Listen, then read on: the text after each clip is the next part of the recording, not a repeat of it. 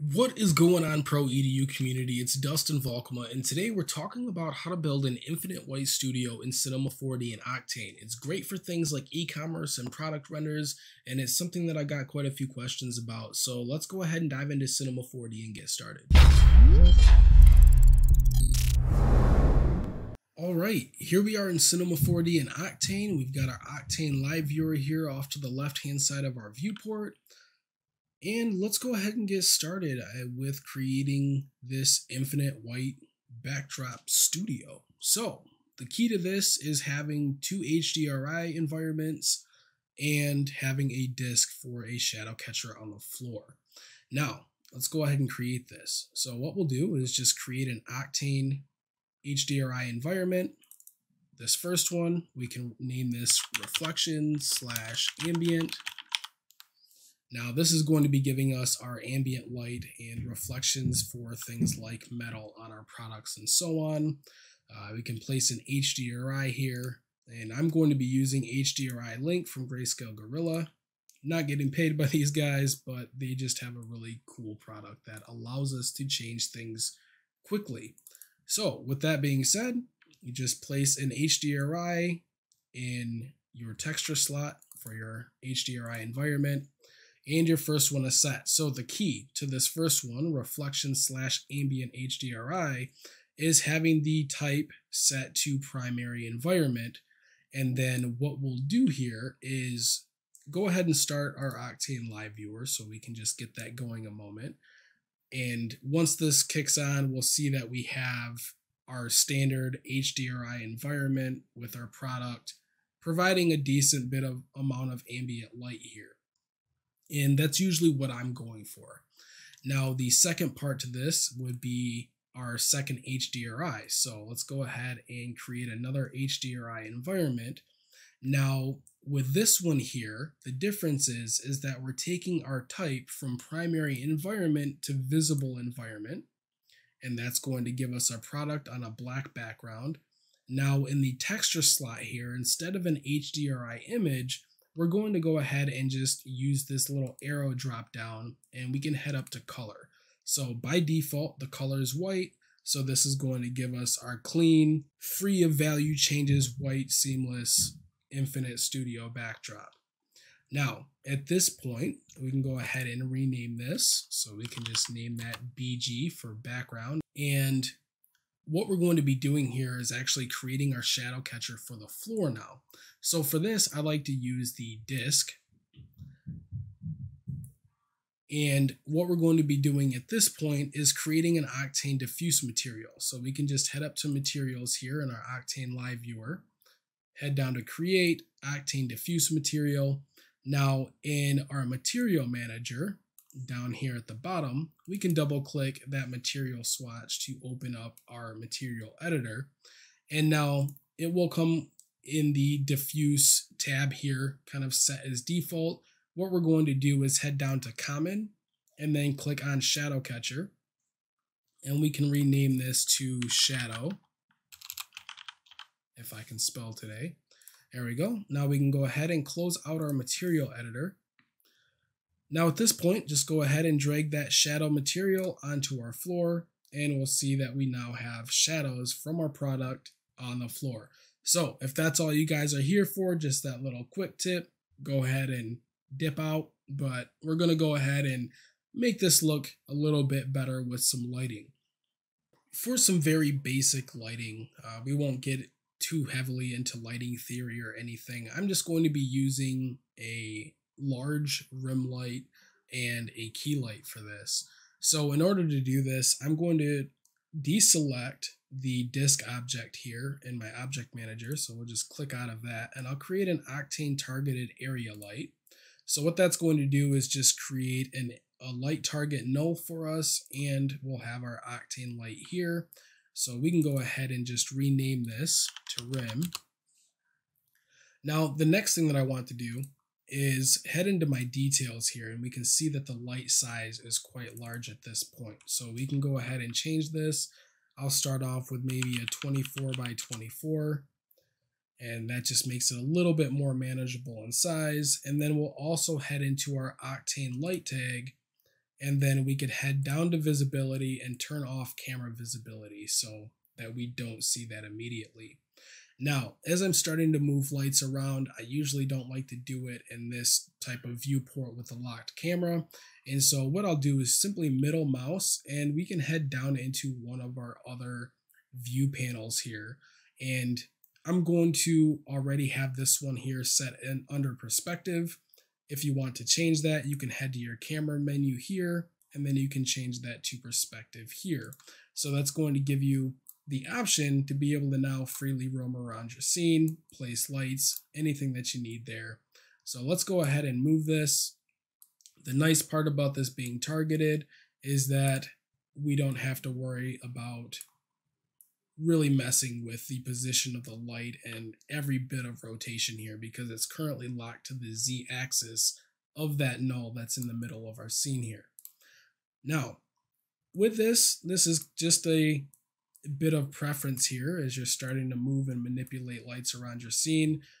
What I'm really looking for is just to have the slight reflection here on this little logo or emblem that's on the side of the grill mesh there.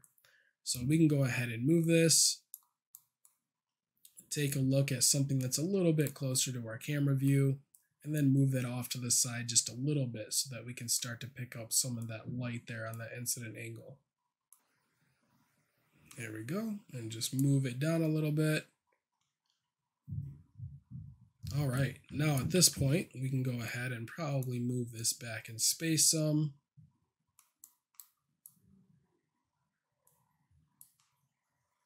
Make sure that we're not completely losing it there. There we go. And now we can take our light power and our Octane light tag here, and we can just drop our power down quite a ways.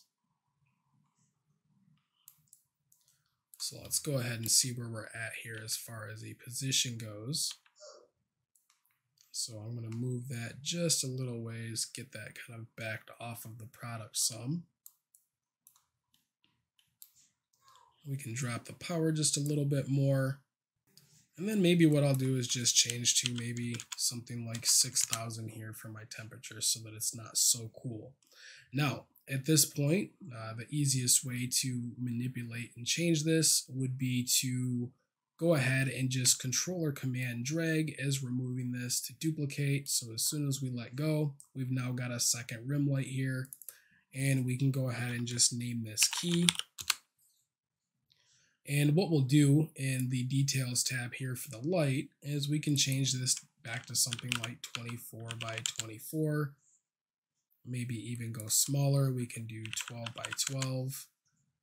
And now this is going to just go right over top of our headphones here. So that's going to give us some nice light from the front side here. And then we can offset that so that it's not directly in front of the camera there. It gives it a little bit more of a dramatic light and should work for us quite well. All right, so now that we have got a few things here now in the scene, we've got some basic lighting here. We can see that we're now introducing some shadowing from our Octane light here that's kind of penetrating the ground plane or being created on the ground plane here. And that's something that we'll want to get rid of. So there's really two ways that we can go about this. We could take our shadow catcher disk here, and we can make the scale of this much smaller by just dragging our handle in here. And now once we do that, we can see that we got rid of that primary shadow, but now we're able to see this shadow catcher here in the background. And what we want to do to get rid of that is simply create a gradient for opacity on the material that we currently have here for the shadow catcher. So what we'll do is make sure that the shadow catcher is selected, and then we can go into our Octane node editor. Now, what I usually like to use for this is a Cinema 4D gradient. So we can scroll all the way down to the bottom here, choose gradient. We can plug that into our opacity.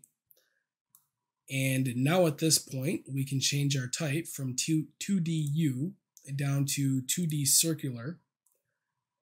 And we can see now that this is inverted. So let's go ahead and right click, invert gradient.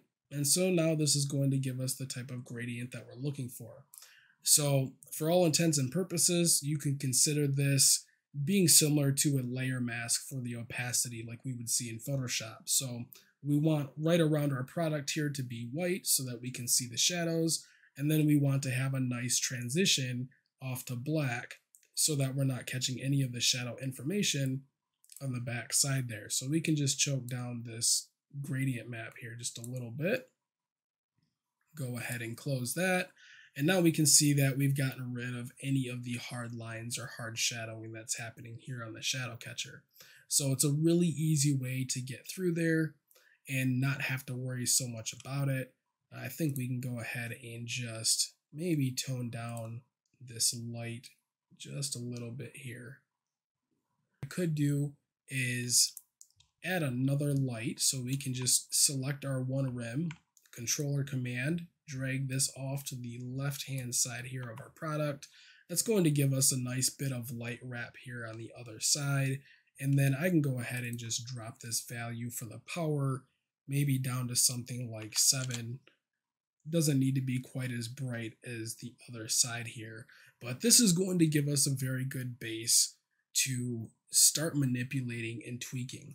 Now, normally if this was a project for me, I would be adding some type of different light textures into our texture slot or our distribution here so that we can have various types of fall off and light patterns. But in this case, this is a little bit more just for the sake of an example for the backdrop rather than anything else. So the cool part about this background environment now is that because we have a color plugged in as the texture, we can also click into this texture here and start to adjust these colors. So if we go ahead and just bring our saturation maybe up to something like 70,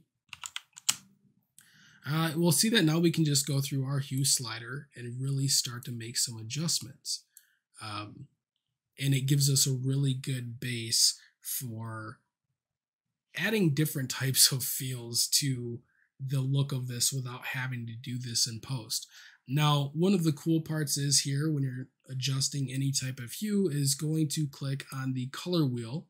Now we have all of these different options here that are going to allow us to work in different color systems. My brain's a little bit foggy here, but if we go ahead and click complementary, now we can go ahead and use this color picker and we can select one of the colors that are on our object, and we'll see that we have the complementary color here. So if we just go ahead and click this complementary color down on the bottom, or we can click the little dot icon there, and that's going to give us the direct complementary color to the colors that we have in our product. So it kind of takes the guesswork out of it. All right, so if you happen to be rendering out products, e-commerce type, infinite white backdrop renders, that's a very easy way to set it up. How you can go through and add color if you need to, or maybe modify and manipulate things if you start to have the need for troubleshooting things like that shadow catcher on the floor. So that's all for this video, guys. Make sure to like, comment, subscribe, and never stop learning. I'll catch you guys in the next video.